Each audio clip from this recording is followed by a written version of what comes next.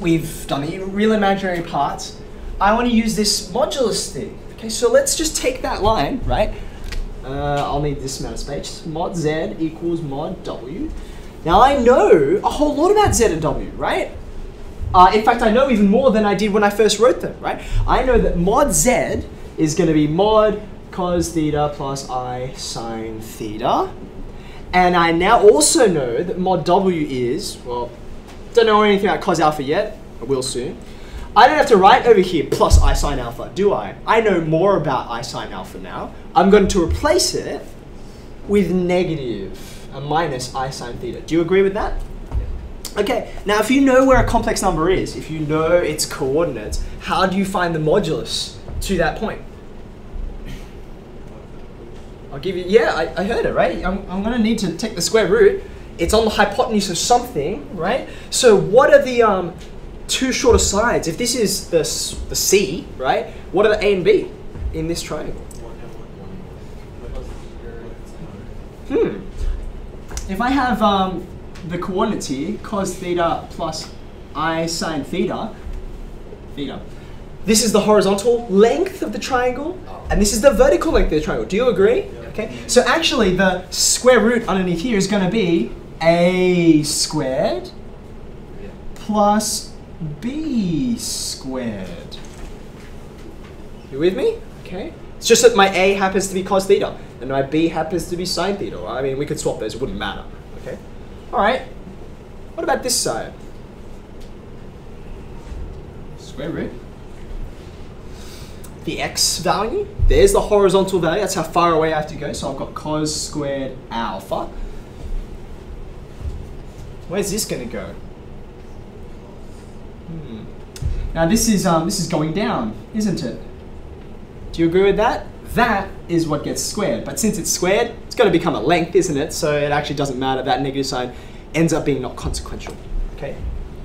Are the wheels turning yet? I can do something with this, right? I'm going to get a lot of insight out of this. First thing, I'm going to square everything. That leaves me with this. I'm going to evaluate these brackets around here, so that leaves me with this. Okay, now what would you like me to do? Cancel. 1, 2. Okay, now what? Okay, now I'm going to write the line before the line Ethan suggested, right? This is just getting rid of the sine squares, okay? We know, we've learned it as a very painful lesson, right? That even though cos theta equals cos alpha is a solution to this, it's not the only one, right? There's another one. If you take the cos squared alpha over the other side, you've got difference of squares, you can factorize, right? And you're going to get these two as your solutions. Do you agree with that? Those two will be your solutions, okay? Now we know which one we want to be the solution, right? Which one do we want? Yes. We want them both to be the same, right? So therefore, in some way, you have to deal with this guy, right? And by the way, like I've seen many students, I've marked many solutions of students before, where they're like, I don't want the negative one. I'll just get rid of it, or I won't write it, okay? There's a mark. There's a mark specifically on that negative sign and you resolving it, right? You have to show that you know it's there and then tell me why I can get rid of it. Because we can, right? Any ideas? Any ideas? Because? What do you reckon, Harry? It can't be negative because then cos theta plus minus or plus cos alpha would be cos theta minus cos theta, which is 0, not negative 1. Ah, okay, hold on a second. Did you catch that? Did you catch that? Maybe you need to rewind a little bit, right? Do you remember earlier on we wrote, because we consider the real parts of both sides, we wrote this. Do you remember that? Yeah. And we were like, well, true, but so what, right? We didn't know what to do with that, okay?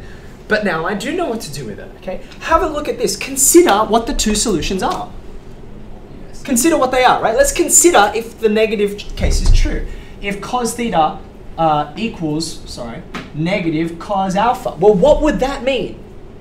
That would mean if you add cos alpha to both sides, that would mean that cos theta plus cos alpha is equal to 0. But it can't be. It can't be, right? Because I concluded before it was negative 1. So this cannot be true. Right? Do you see that? I mean, I guess I would say if I was not so lazy, I would say it's a contradiction because I know cos theta plus cos alpha is equal to a different value to that.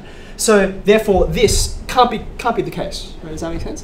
Therefore, the only alternative I have is the positive one. So therefore, cos theta equals the positive one only. Does that make sense? Okay. Now I'm pretty much there. Remember, I kind of ran into this brick wall. Well, I don't have a brick wall anymore because I can say, just like I did over here, this relationship is cos theta plus cos theta again, because I just found out they're the same, is equal to -1. Okay, what would you like me to do with that? Oh my gosh. 2 cos theta is -1, right? Yeah. Which, I saw where your brain was going. Your brain was going to this line, which is -1/2. Okay. Now I know what the domain of theta is. Okay. So where is cos theta going to be -1/2? Here we go. Here's the oops, negative pi to pi. Oh yeah, that's okay. Right, negative pi to pi. At which 2 points? Because remember, I've got 2 numbers.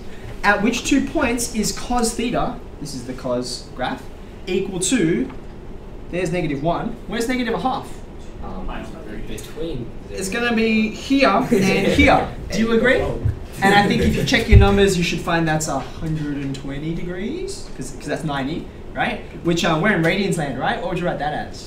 2 pi and 3, very good. Right? Now I've written both because if theta is 2 pi and 3, that means alpha is -2 pi and 3. Or they just swap. It doesn't matter which one's which. Okay. Have we answered the question? No.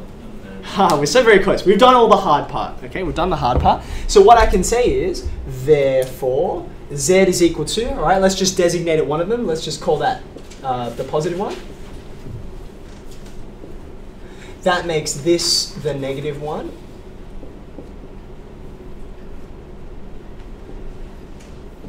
Whoops, there should be a, sorry. Oh yeah, that's fine. There we go. So I've got my positive one, my -1, and then I'd say W, sorry, 1 is where it is. And then I'd literally just draw that. I'd just draw it. It doesn't have to be huge or beautiful, but you can see the equilateral triangle there. You don't have to labor that point. You're done, okay? So you say which is an equilateral? Yeah, Okay. I would draw that diagram. I'd draw that diagram. I'd place these two points alongside 1. Right? And you're home. Okay?